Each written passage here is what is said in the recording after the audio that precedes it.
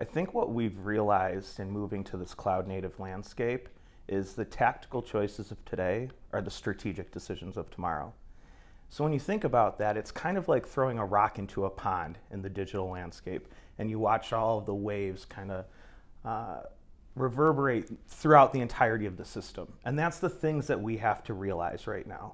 So our strategies have evolved to a point where we're thinking more about agility in the future.